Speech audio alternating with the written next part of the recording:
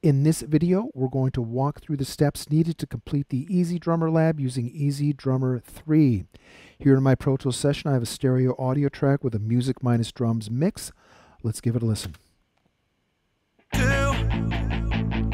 you like the way it feels when nobody will reply to your questions?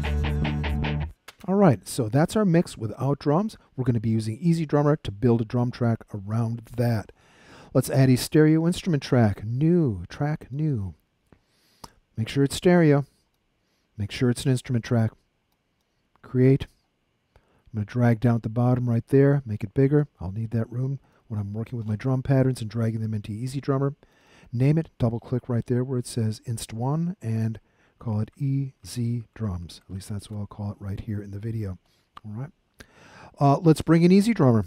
Command equals brings up my mix window. You can also access the inserts menu from the edit window if you wish. Multi-channel plugin, instrument, EZDrummer3. And it's loading. And there we go. And there we have our drum kit. A couple of ways we can play our drum kit. We can just click on the drums with the mouse if we want, or if we want to play it with our keyboard, MIDI keyboard controller that we have perhaps at our station, we can go ahead right here, record enable the track so that Pro Tools knows where to direct the MIDI notes that are coming from our MIDI controller, and tap on notes. C1, 2 octaves below middle C, plays the kick drum. D1 right above that plays the snare drum. F#1 plays the closed hi-hat.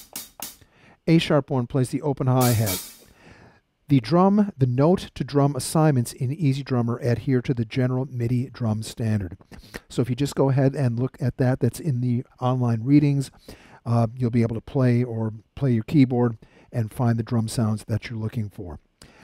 You can record, just if you're able to play drums and you want to tap in the drums yourself, you're welcome to try that, but there's easier ways to do it.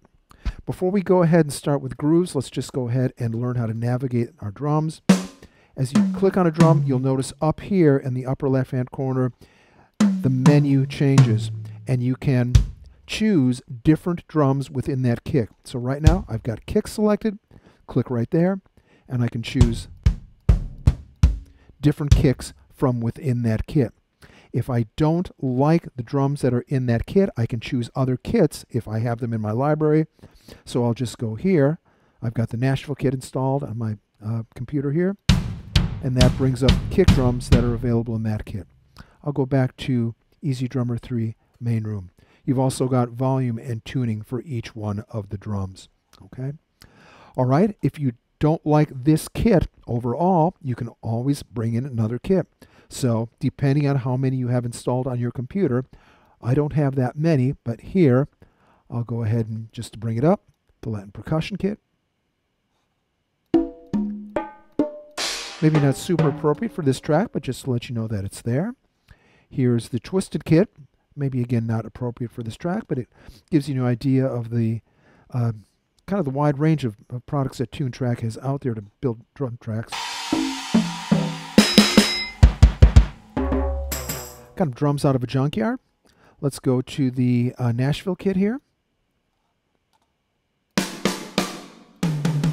And some of the kits, just depending on the kit that you load, will have presets. So here the Nashville kit, this is the basic preset.